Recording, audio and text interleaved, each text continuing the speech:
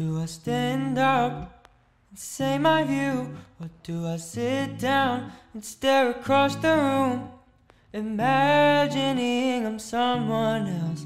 Would that even help me out? Not sure. Do I speak up and let them hear my voice, or do I stay quiet and never pick that choice? It's hard to tell what I want, 'cause when I speak they all begin to taunt. It's hard being shy, especially when you don't want to.